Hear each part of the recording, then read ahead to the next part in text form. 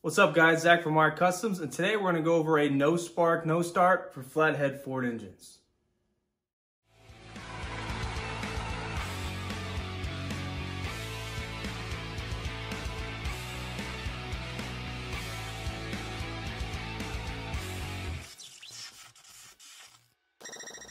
So since there's so many different applications a flathead could be in, I've seen them in compressors, log splitters, cars, trucks, buses, fire trucks, anything you could think of, they put flatheads in it back in the day.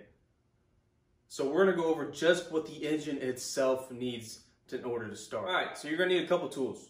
You're gonna need some kind of voltmeter and some jumping wires, okay? These are probably 14 gauge. I crimped these little alligator clips on each end and they're kind of long.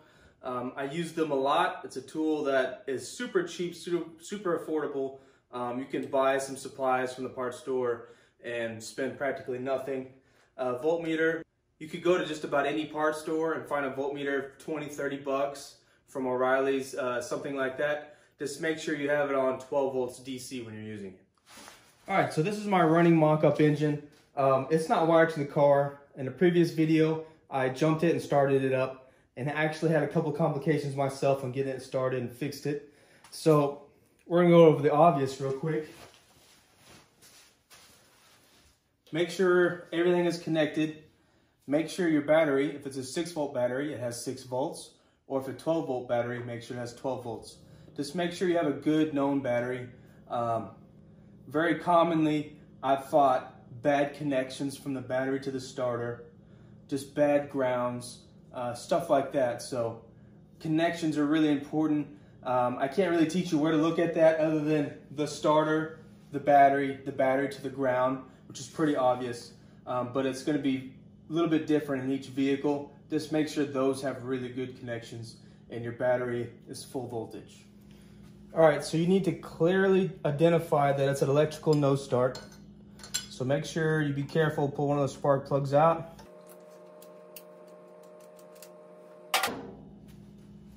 Okay, after we get it out, plug it back into the boot. And now what you're gonna need to do, find a good ground somewhere on the vehicle that you can set the spark plug. And if your flathead's a little crusty like this, what I would do is just sand one of these head nuts pretty good so it's nice and clean, and set your spark plug on it. Make sure you set it somewhere you can see it while cranking it over, okay? Now mine's full of gas. I'm not gonna start it up because it's a good running engine. But now that I have it sitting here, get it where you can see it really well. I wouldn't suggest touching it because that doesn't feel very good. I wonder how I know. And when it cranks over, you should see a blue spark coming out right here. Now, if you look at my spark plugs, they're a little blackened. So it's been over-fueled. It's ran a little too rich in its lifetime. So we'll look at that later. But when this is cranking over, you should see a blue spark right here. If you see an orange spark or a yellow spark, that means you have low voltage. It's very weak somewhere, possibly the coil, possibly a bad connection, possibly the cap on the distributor. So make sure you're looking for a nice blue spark. Now, if we have no spark, go ahead and keep the spark plug out. We're going to use it. So now that we identified that it's a no spark at the spark plugs, we're gonna start narrowing down the easy stuff. Check your voltage right here on the positive side of the coil. Make sure you're getting either 12 volts or 6 volts or a little bit below it. It can be a little bit below it if you're running a ballast resistor like I am right here. And check for your voltage on your ballast resistor. If you don't have one, check for your voltage on the positive side of the coil. Okay, so let's say, yes, I had 12 volts and I used my own ground on my voltmeter to check that. We're going to make sure this coil works the old-fashioned way. All right, so when we test the coil, we need to test the coil out of the circuit. So go ahead and take your positive and ground off. So the coil is standing alone on its own circuit. We're going to create a circuit for the coil and see if it works. So pull this wire out and get a spark plug wire I have my own spark plug wire from another engine. Go ahead and put this on the coil. And this is where our jumper wires come in handy. So I got my battery sitting here on the floor. This could be your battery in the car. I just don't have mine mounted yet. Construction in process. And we're gonna go ahead and jumper the positive side first. So get that hooked into your battery. Then I'm gonna hook this on the positive side of the coil. I'm gonna jump the ground here.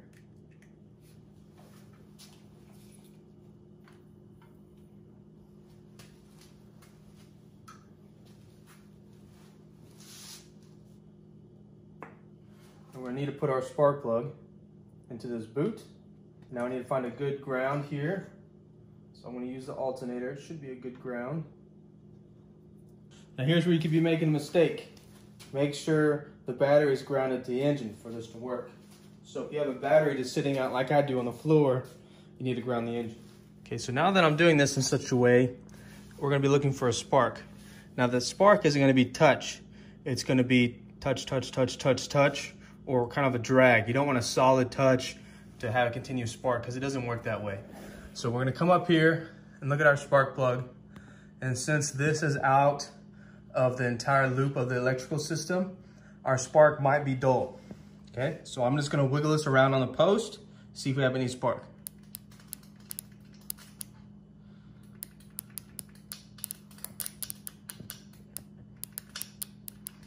See how we're getting a blue spark? That's a good sign. That's telling us our coil works.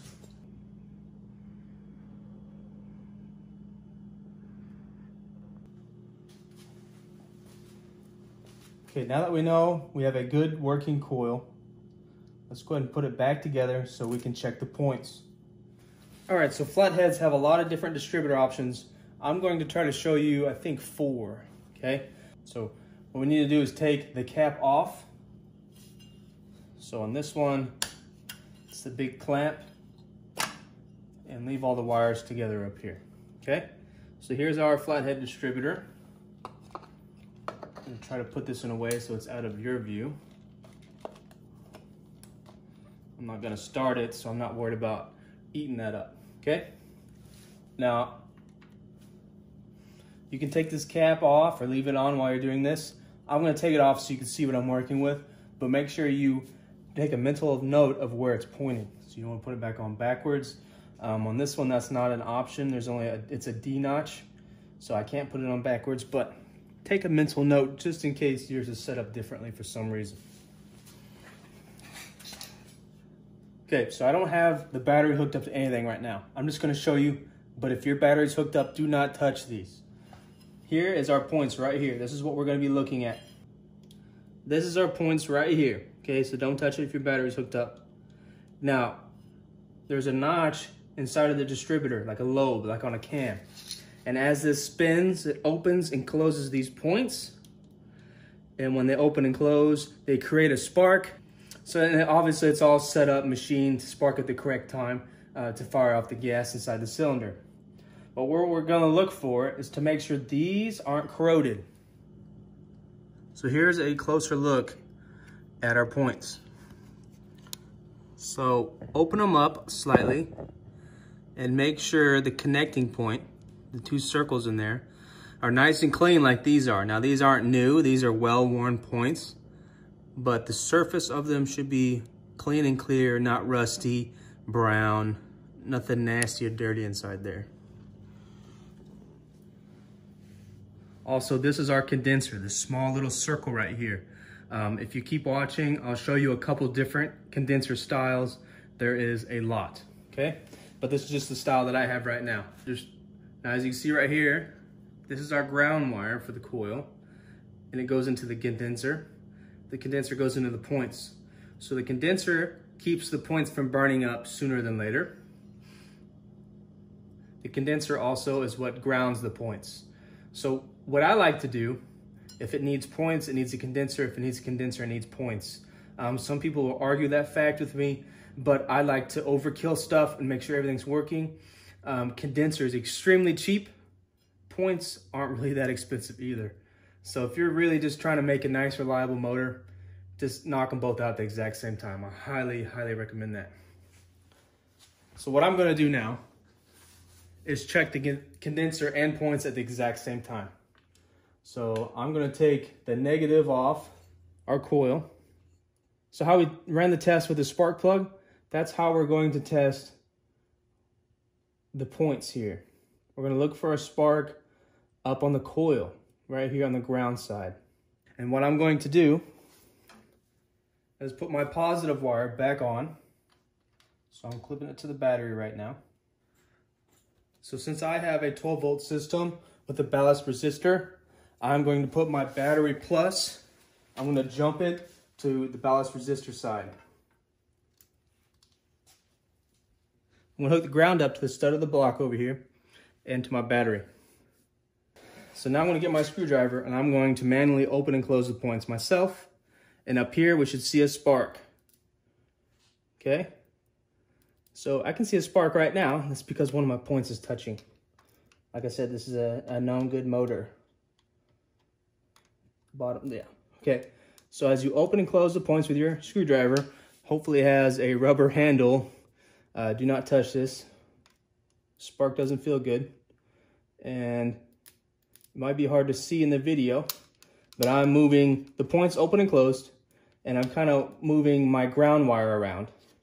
Okay, so since I have one closed, I'm kind of just handling it myself. But when you open and close these points right here, you should see a spark on your negative side of the coil, which I'm getting. Blue spark once I have this held in the right way. Okay, so that's telling me my points and my condenser are working. So if you're having a no start, no spark, you have 12 volts up here at your ballast resistor. You have, well, not 12 or 6, or you have 12 or 6 right here on a positive side of your coil. Then the only way to check the ground is by what we're doing right now. And if you're not getting ground, but you do the coil test and your coil is good, you might have a bad connection right here, the condenser. You might have a bad condenser, or you might have bad points, or like I showed you in the up close video, you could have corrosion right here on your points themselves. If you see the corrosion, go ahead and take sandpaper, fold it in half, and just run it across it a couple times until the corrosion is gone. Then try this test over again. If you're not getting a spark after the coil test works out, and you're jumpering your connections to make sure there is no bad connections in between these, then I would go ahead and replace the condenser and the points as a pair. As a flathead guy, I always keep an extra condenser on me at all times. They're very, very cheap. They'll keep your car from starting. So always have an extra on hand. I'm gonna go ahead and put this back together, and I'm gonna show you a couple different flathead distributors and what the points look like on them. All right, so here I have an 8BA. This is an 8BA style distributor. Comes apart like a more modern distributor. Take the clips off, then the cover comes off, pretty simple. Here's our rotor. Okay, pull that off. And now you see we have the condenser here, and we have the points up here. So same basic thing. Open, close your points, make sure your connections are good. A little bit of a side note, make sure your rotor connection is good. This isn't burn up black. Make sure this isn't worn flat. Make sure this isn't broken. Obviously, if this isn't spinning, it's not going to give you spark in the correct spot. Also, always check your connections here in the cap. As you can see, this cap is a little worn, but the connections are all good. So this shouldn't have any issues right here. Make sure it's not black, worn out, corrosion in the connections. Okay, so here we have a helmet style distributor, or early style. The condenser is built into the coil, so make sure that has a good ground. Obviously, this would not work in this state. Make sure you have a good connection on the coil. So this connection is missing. So that's not good, that's not going to work. Your points are easily accessed from the top. If you have the side off, you can also get it to the side. So if you look at this and you look at the other ones, this is starting to look familiar. Points are points. They're just in different locations. Here's yet another Flathead Ford distributor. This is called the Crab. It's what I consider the most common type pre-50s Flathead Ford distributor. I could get in there and work on it, but I wouldn't do a very good job at videoing it. So it's all the same. The condensers are just in a little bit different locations, and the points are a little bit easier or harder to get to, but it's all the same stuff, just different shapes. All right, guys, so hopefully that helps you out with your no spark, no start. Flathead is one of those engines that actually likes to run opposed to not. So you just got to get everything right. It's a good running engine. Don't be afraid to dig in and actually test stuff. Don't get frustrated. Take it one step at a time. If for some reason you're going through this video as a diagnosis for your engine and you can't figure it out, feel free to ask a question down in the comments. I'll reply to everything that you got. I'll help you walk through it. I just want to see more Flatheads on the road. I want to see more people driving them, more people enjoying them.